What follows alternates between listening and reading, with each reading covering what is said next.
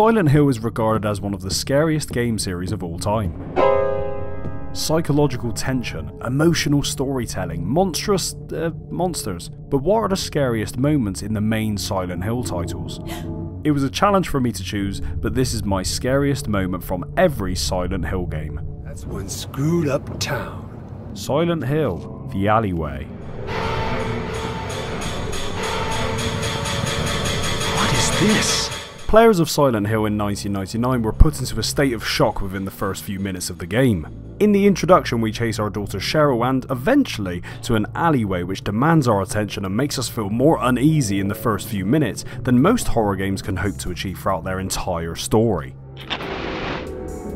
Immediately things feel off, but it's more than just tension at this point. A siren can be heard and the world around us begins to change, getting darker, adding elements of a hospital in the alleyway, until we reach a hanging open corpse. What is this? What I love about this iconic moment is it leaves you with so many interesting questions, and the more confusion there is, the more vulnerable we feel, which is the perfect time for us to then be attacked by some little grey monsters. Silent Hill 1999 has so many scary moments, but this moment set the standard for the entire franchise, in an alleyway that we'll never forget.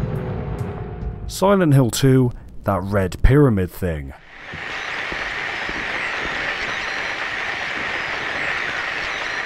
The town of Silent Hill 2 behaves differently for our main man James than most other protagonists. His world is his fears, which means us as the player feel a bit lost as to what's going on. Vulnerability is the driving force here. Within Woodside Apartments in Silent Hill, we hear various noises, from footsteps to people shouting from the floors above. On our way through the narrow corridors, we encounter none other than Pyramid Head. This is the first encounter with Pyramid Head, and whilst we fear him for being the large executioner he is, it's equally as terrifying just watching him stand there behind the bars, doing nothing. He's just standing there, menacingly! There's a lot of creepy moments in Silent Hill 2, but this first sight of P-Head is just too intense for me to forget. Click subscribe or the bunny gets it! Did you do it? Silent Hill 3, Mannequin Decapitation.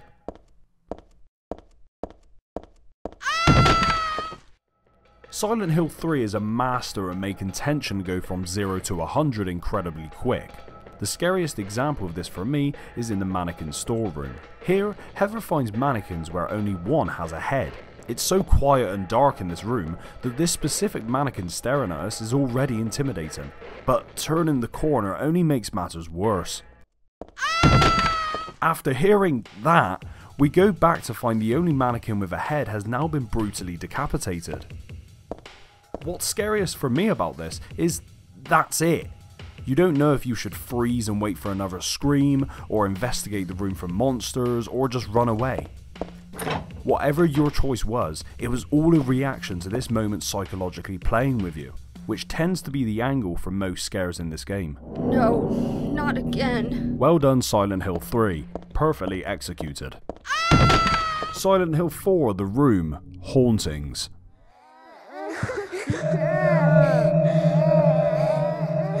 Keeping with the title of the game, my scariest moment for Silent Hill 4 is in The Room. What is meant to be the hub of the game, or maybe the safe haven, isn't actually as safe as you might think. During Henry Townsend's journey, he finds that his apartment is slowly being invaded by the otherworld. This causes various hauntings which we have to face, from cat meat moving in the fridge to portraits being possessed. There's a lot that you need to be prepared for at sudden moments.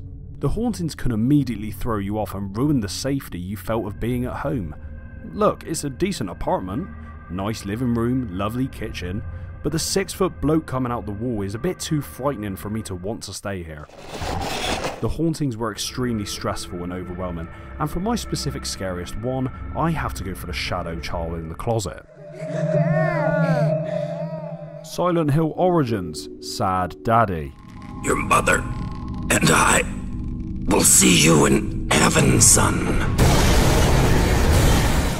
If you're looking to feel overwhelmed and uncomfortable, you've come to the right place. It's established in Origins that Travis has some past issues with his parents. His dad ended his life, and this haunts Travis as he feels responsible for it. This memory is manifested into a creature within the Riverside Motel, But before that, we see a haunting flashback of his dad's death where he speaks to Travis and picks at his trauma.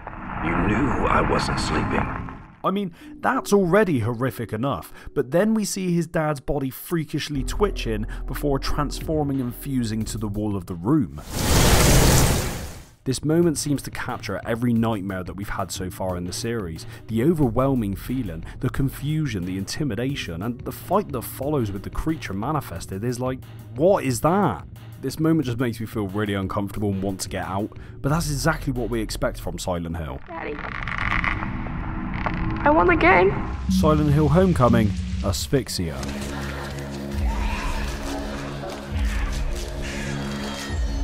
Say what you like about Homecoming, but the monster designs are undoubtedly frightening. A perfect example of how gross this game really gets is the appearance of Asphyxia.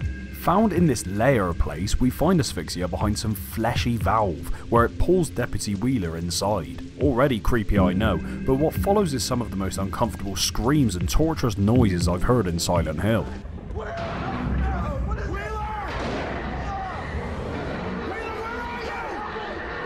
This so far already makes me want to run, but then the valve births this disgusting human centipede-like creature. It's all just a bit vile. I don't care too much about fighting Asphyxia, it's basically just chopping down a meaty tree. But the actual first appearance was a moment of disgust and panic.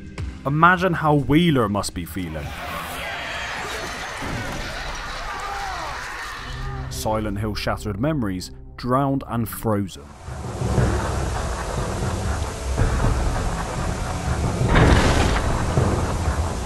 Silent Hill Shattered Memories is a charming reimagining of the first Silent Hill, and the only title to have made it on the Nintendo Wii. This means you have to get pretty hands-on with horror. This is exactly the case when we find ourselves underwater and trapped in the car with Dahlia, who is completely frozen over.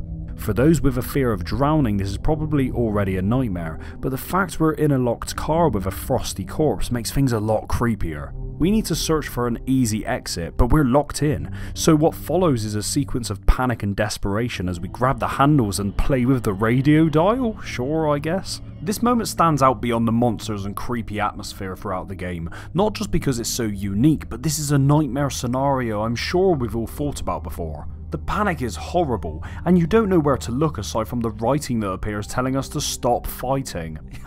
Yeah, excuse my fighting, what else am I meant to do? Silent Hill Downpour, Hillside House.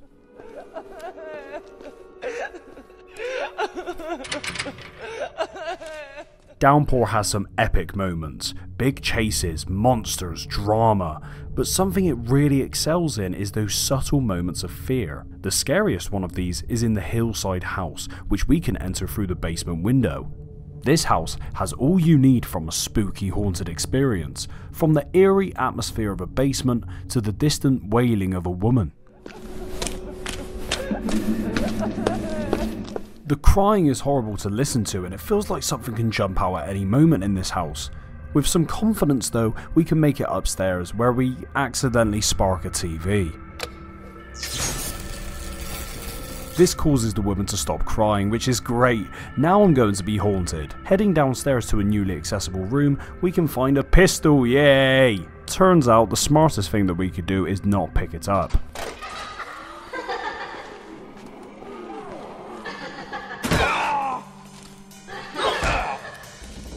Get me out this house, please. Thank you for watching. Remember to like, share, and subscribe. Bye.